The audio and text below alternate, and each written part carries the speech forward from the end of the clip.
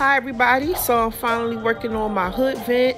Right here I just have it laying down on the side and I'm measuring where to put the pilot holes for the light fixtures.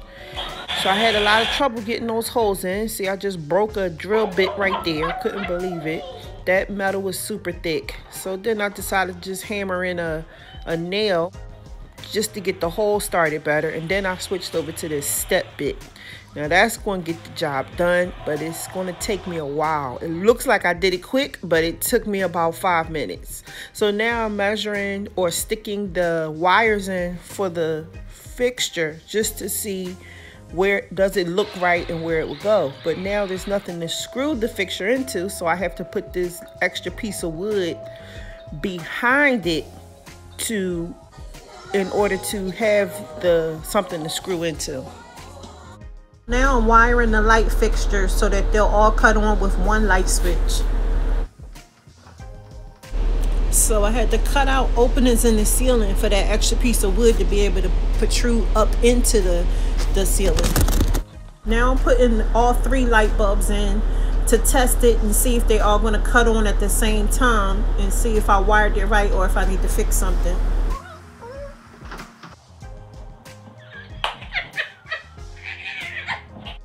So I made this wood structure out of some 2x4s to help support the hood vent until it gets bolted into the ceiling. I guess this is a dance break. I'm always dancing. I don't even know what song is playing at this point, but I can't stop dancing. So this is the shaft. This has to go up through the roof right there. And as it's going up, these edges need to stop on some wood, so I'm making a frame for it to fit on there. Here you go. My frame is finally done.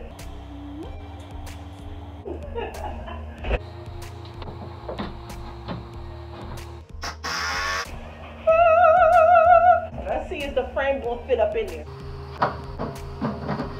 Yes! It's gonna fit right up in there.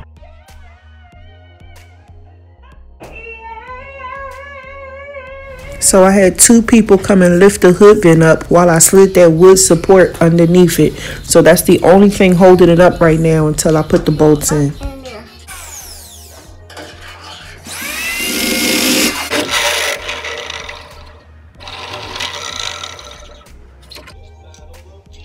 So I think the silver one goes first, then the blue one.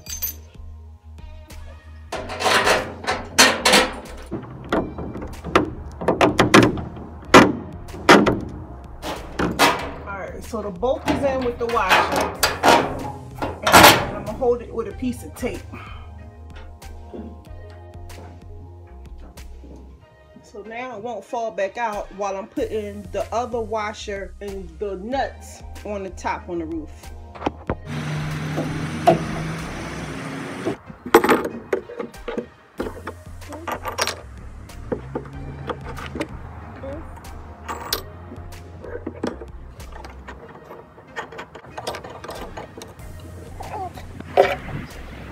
They had 2 bolts on there on the picture, so I'm gonna put 2 on mine.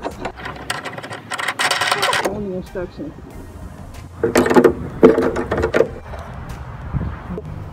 Okay, so right here you can see that extra piece of wood that I put on the other side of the thing.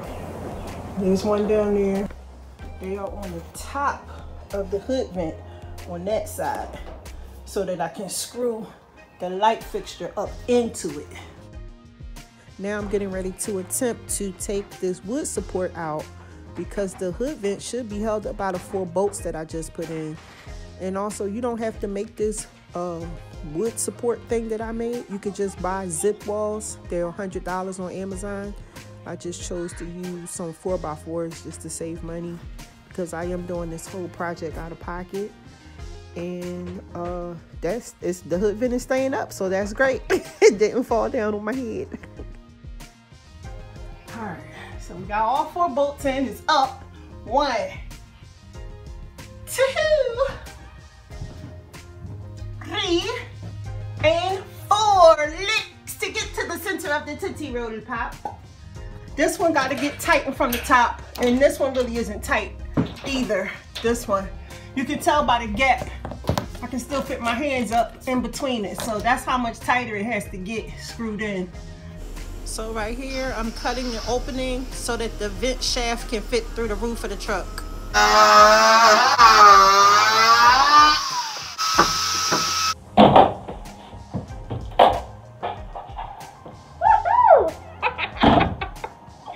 So right here, I'm sticking the shaft up through the hole that I just cut.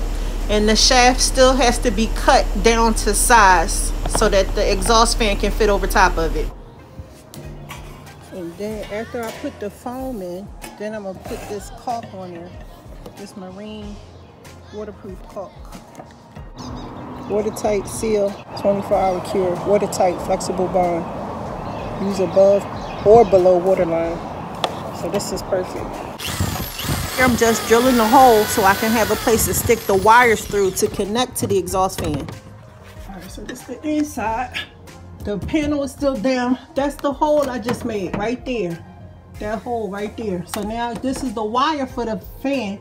So I gotta try to fish this wire up through that hole. So right here I got some 1/4-inch thick, 6-inch long bolts that I'm sticking down to hold my curb plate in place. And then I'm also adding that marine caulk to prevent leak. And I also have a bead of caulk underneath it around the hole that I cut.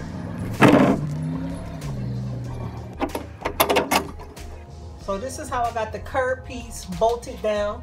Got 2 washers on there. This one, same thing. I'm gonna put some aluminum tape around this, around the edges of the lip of the shaft. Right here, I am feeding the wire for the exhaust fan switch up into the Loctite conduit. And then I'm sealing it off with Loctite caulk. Now I'm measuring where the opening for the vent shaft has to be cut out on this cover plate. And then I have to grind it out, cut it out with a grinder, and then place the cover plate over the curb plate with the vent shaft protruding through, and that'll seal off any exposed openings. After I do that, I have to cut the top of that vent shaft off that's sticking out. Everything has to be one even level. So I built a lift in order to get my hood vent on top of the truck. I had to ask someone to come and help me lift the thing up off the ground because it's really big. And then I hooked my exhaust fan onto it. It has a brake winch and a pulley system in order to crank it up. If you want to see a video of me building it, I will be posting the video on my channel, so keep a lookout for that. Turn on your notifications. It's going to be called Building a Lift. And once I get it up there, all it is just drilling the holes through the bottom and bolting it in.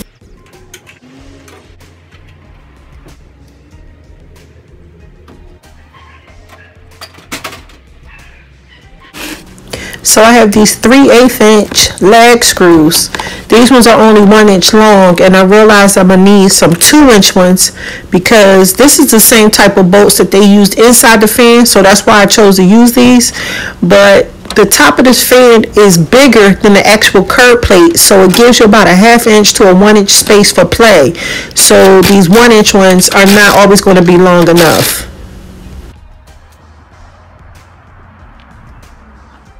So right here I have the aluminum tape that I'm going to use to seal off the edges of the shaft.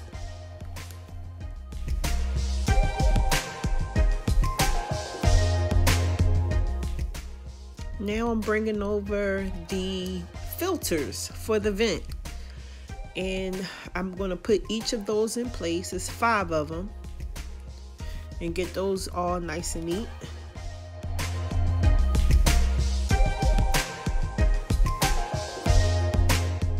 So this turned out nice. I'm really thankful for the final product.